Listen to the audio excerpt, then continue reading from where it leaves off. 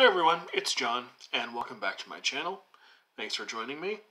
It is August 6th, 2021, and today I have a review for you.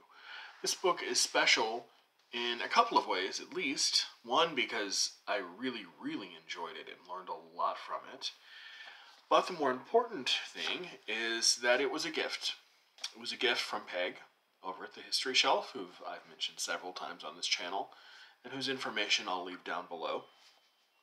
If you're not already subscribed to Peg's channel, you certainly should be.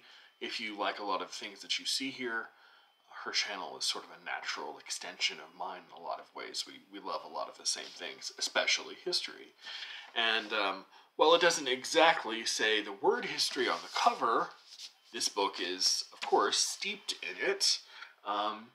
This is Conservatism, The Fight for a Tradition by Edmund Fawcett. Just came out last year.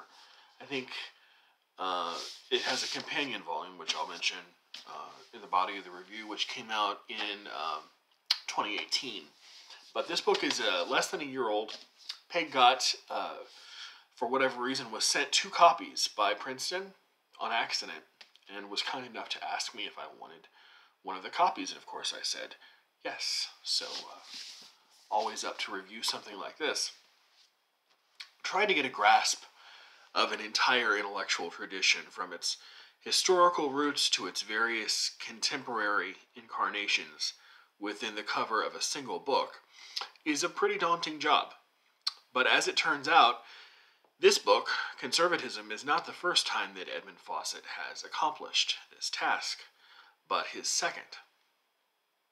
Like I said, his 2018 book, Liberalism, The Life of an Idea, does largely the same thing with the liberal political tradition.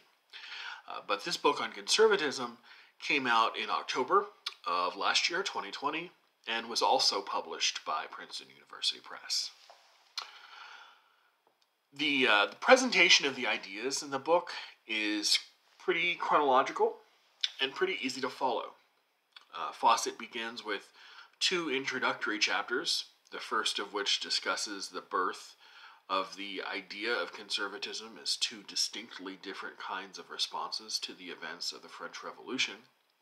First, the more measured, quiet skepticism towards the revolution advanced by people like Edmund Burke. And then you have the sort of more stentorian, loud, aggressive, counter-revolutionary response offered up by people like Joseph de Maistre. These are then followed up by 4 longer chapters, which are broken up into periods. The first one, 1830 to 1880, 1880 to 1945, 1945 to 1980, and 1980 to the present. And each of these chapters begins with a sort of theoretical overview of the major themes and people that are identified with that era. And then they delve into, the author delves into near encyclopedic commentaries on the events of that era in 4 countries: the United States, France, Germany, and England. Because of Fawcett's sort of fourfold national interest that relies heavily on a detailed knowledge of 19th and 20th century European history, especially the countries of England, France, and Germany, readers without this background are going to find the book a bit of a chore.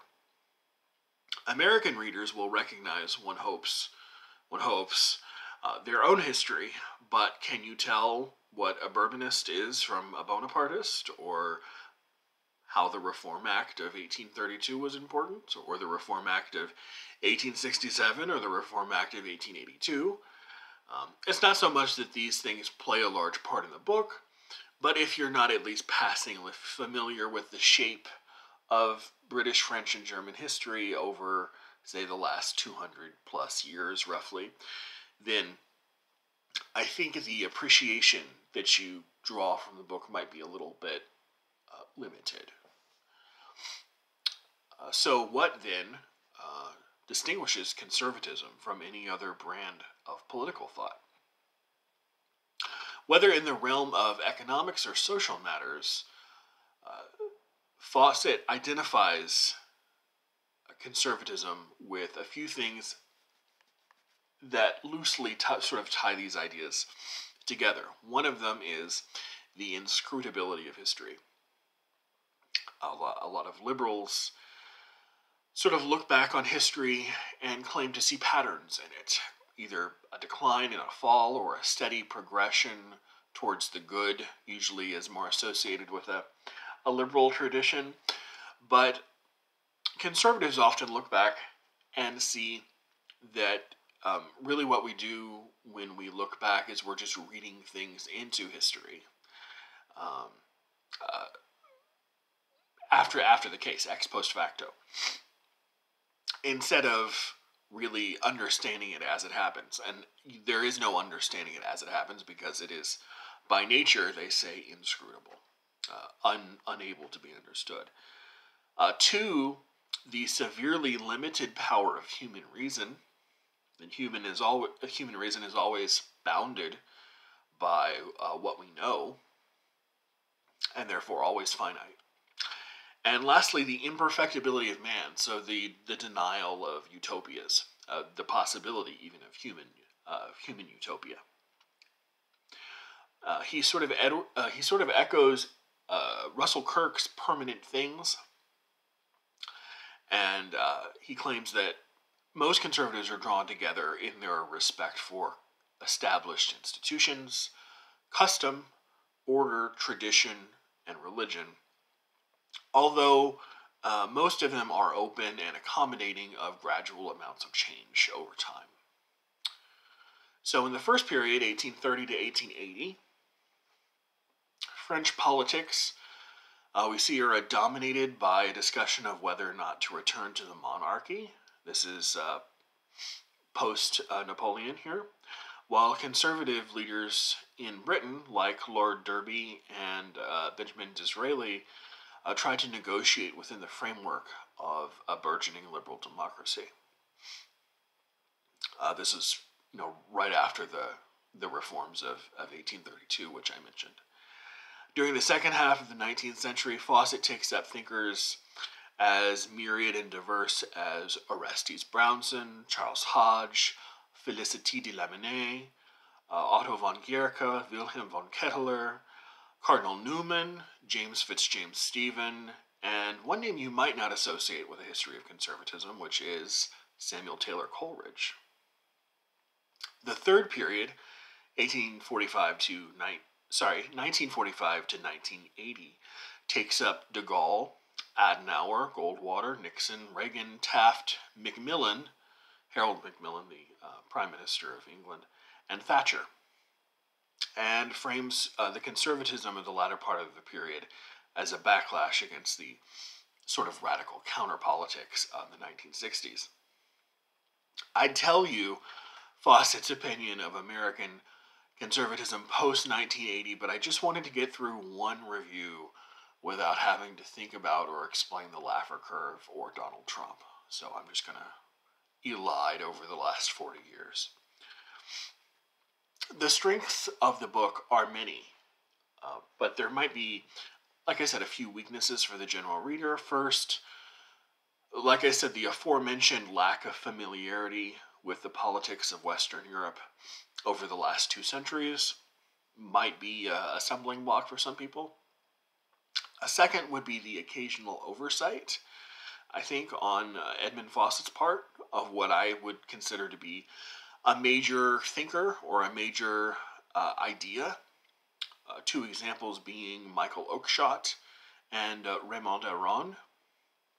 Oakeshott actually makes it into the text, but for some reason, I'm not quite sure if he isn't listed in the subject index.